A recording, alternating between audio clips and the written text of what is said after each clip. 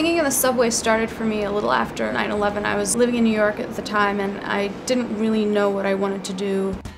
I just knew that I wanted to connect with people somehow and I could sing, and I was like, why don't I just go play in the subway? I did that and it was an amazing experience. I remember the first day that I went down and I set up, I was really nervous. But I just started singing and listening to my voice echo off of the walls of the subway, like in between when the trains would arrive and leave. And everyone would just sort of gravitate over and like drift over and start listening. People really liked it.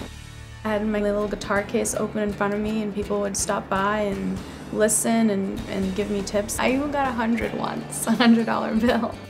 I was alone playing guitar, playing by myself. I would like walk around and I'd see other people playing in the subway, a solo drummer or a bass player or whatever, and I'd just go up and talk to them, and then I put together a little band, and it was sort of like a subway band because they were all people that played in the subway.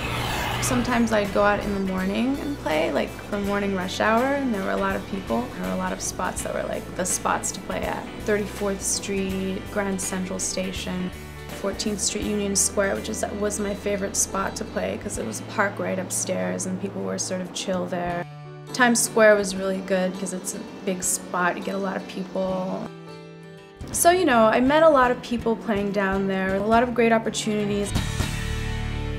Playing in the subway, it has its own flow that you start to get to learn.